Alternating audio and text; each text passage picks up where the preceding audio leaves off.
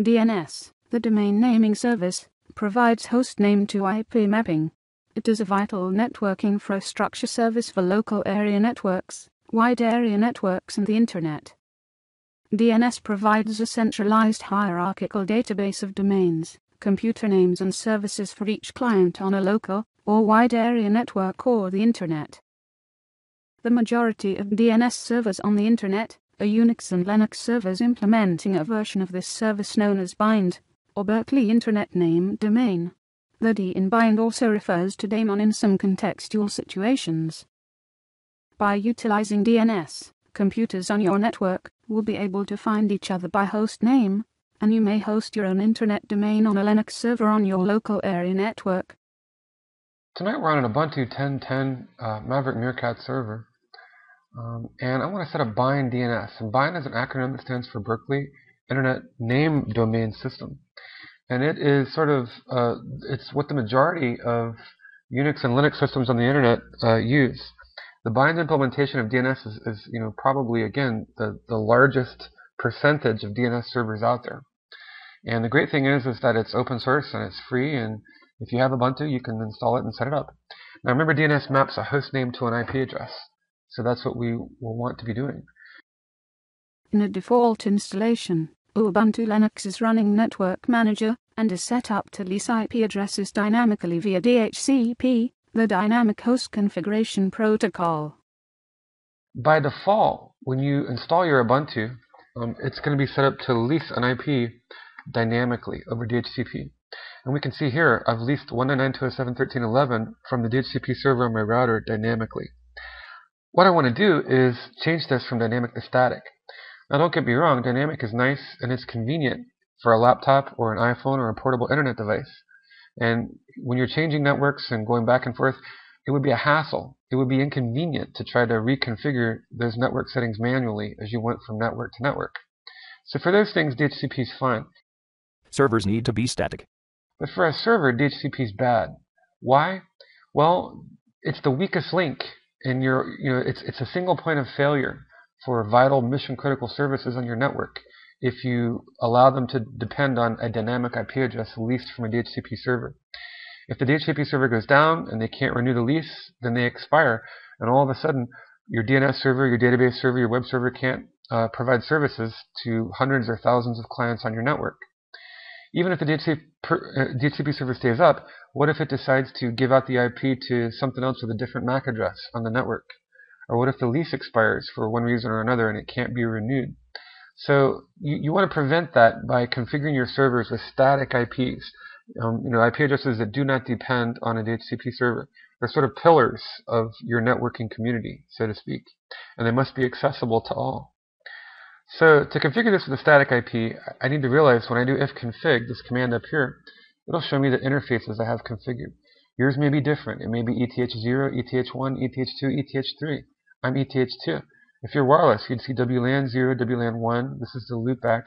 But primarily the only one I'm interested in is this one, the one that's configured with a dynamic IP address, so ETH2.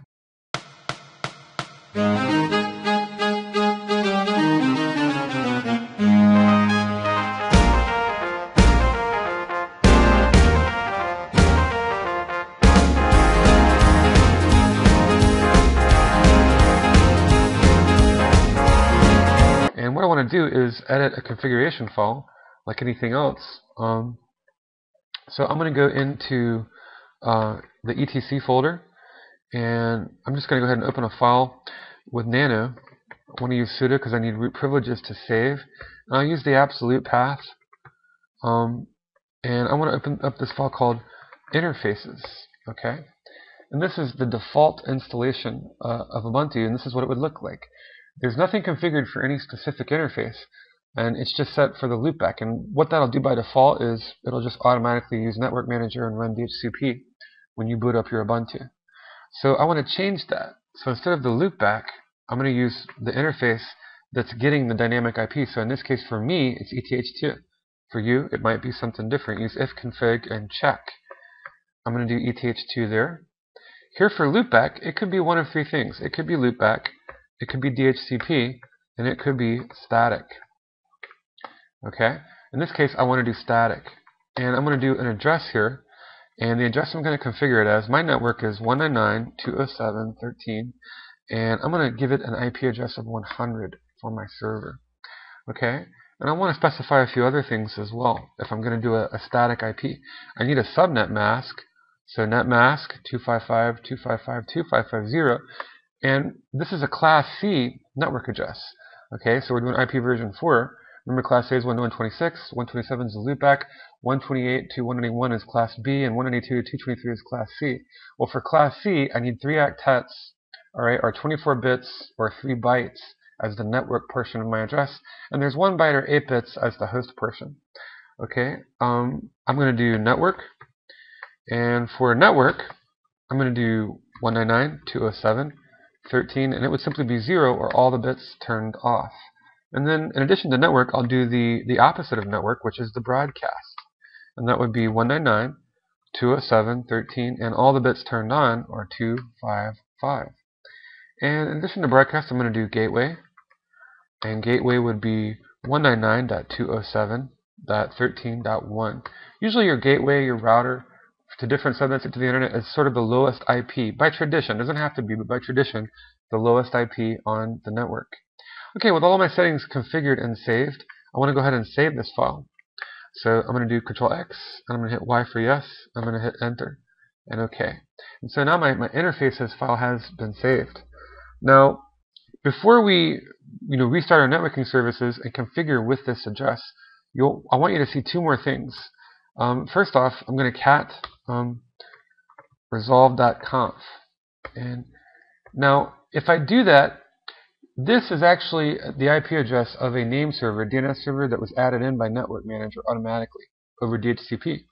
So eventually, I want to change that to match the address of my DNS server when I get it set up via BIND.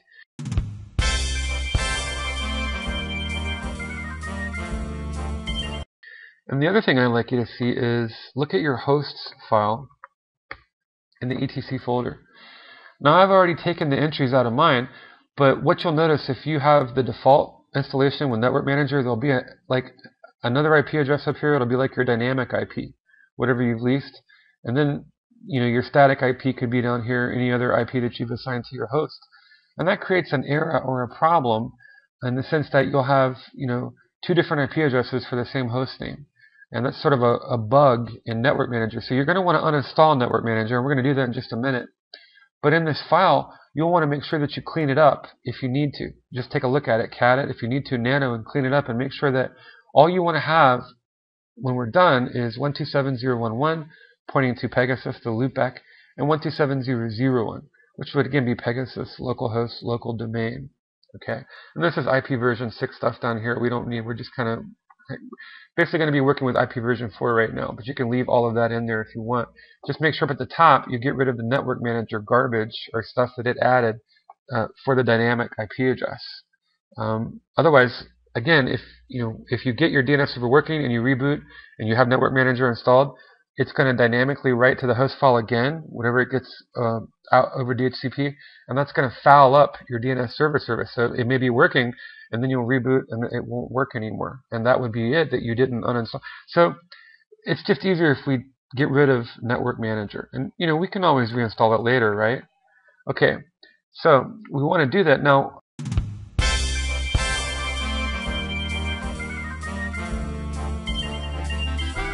I changed the network configuration file. I went to a static IP.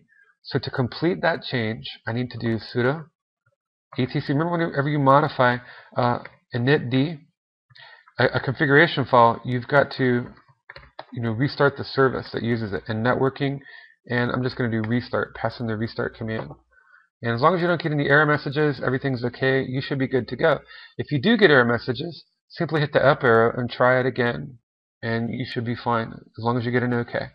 So I'm going to verify this. I'm going to do if config, and now here's my static IP. Remember, I was 11, now I'm 100, so there's my static IP address.